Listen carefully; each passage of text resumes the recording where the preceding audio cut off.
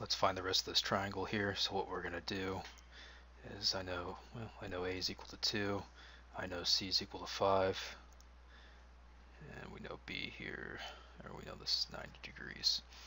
So what I can go ahead and do is I can find out what A is, so I'll do the sine of A is equal to 2 over 5. A is equal to 2 over 5, which gives me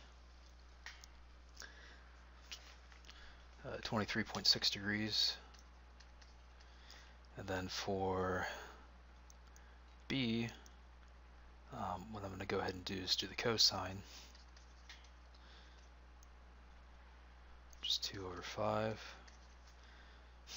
So we've got B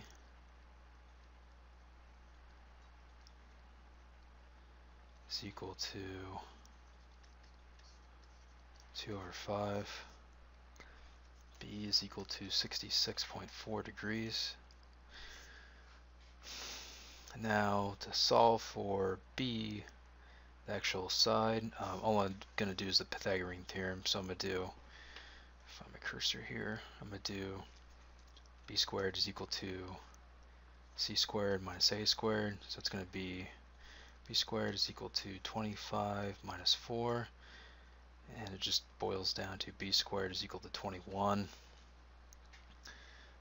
B is equal to the square root of 21, which roughly turns out to be 4.58. Alright, so now I've got all my angles and sides.